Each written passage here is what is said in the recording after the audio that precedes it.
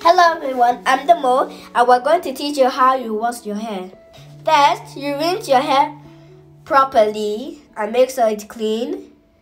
Next, you put your shampoo and make sure it's enough so your hair gets bubbly, and then you scrub it very nicely so your hair doesn't pain.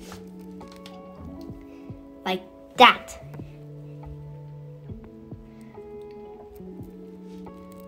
Make sure everyone is bubbly so your hair is clean and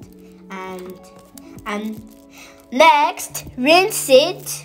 Rinse all the shampoo off.